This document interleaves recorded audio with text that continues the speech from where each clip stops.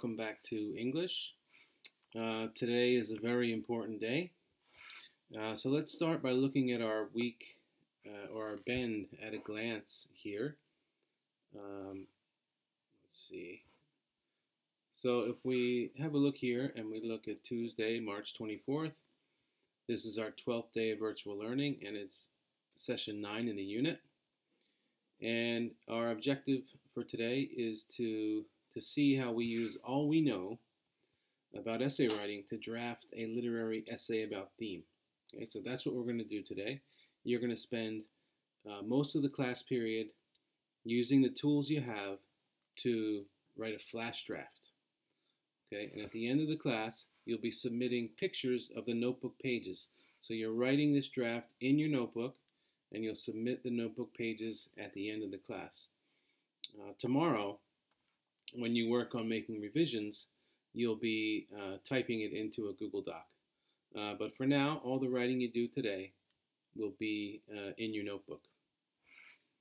Okay, so you see tomorrow we'll be revising, and then on Thursday we'll be looking at how we're using quotes.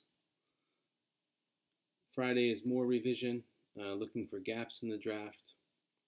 And then based on what Miss B and I see of your work at that point, we'll make a decision on what to do next Monday.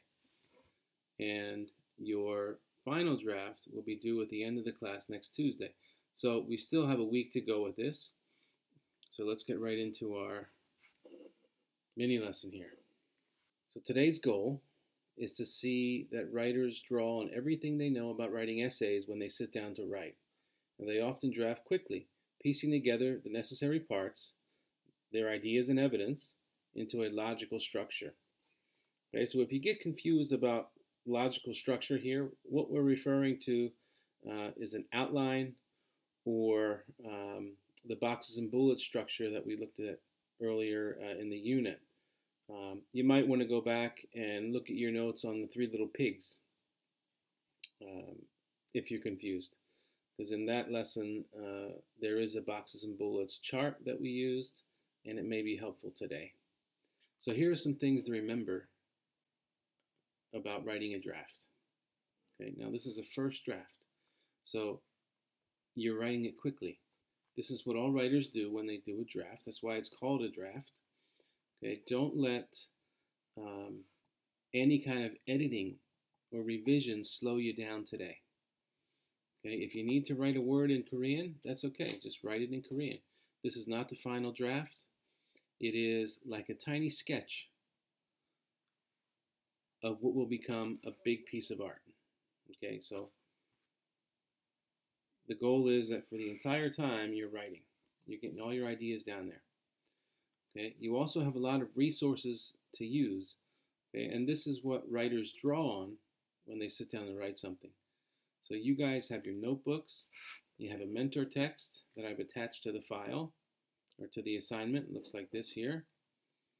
You also have the argument writing checklist that's attached, and that is down here. It looks like this.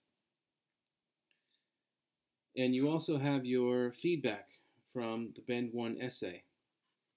All right, so as you write today, you need to think back to the conferences we had in Bend 1, the things you shared with your partners and what they shared with you, and also the feedback that I gave you on the assignment you submitted. So I tried to give detailed feedback so that when you look at it, immediately you're thinking about what you can do in your next essay. So in a lot of the feedback I wrote, in the next essay, let's try to do something. Let's try to explain our evidence more clearly, or let's try to explain the significance of a quote instead of asking the reader to figure it out on their own. So today you're going to bring all of this into your essay writing. At the end of class, I'll be asking you to reread your draft, submit a picture of it. Okay. Also, if you have any questions while you're writing, just send me a message immediately. Okay? So good luck today, and I look forward to seeing your work.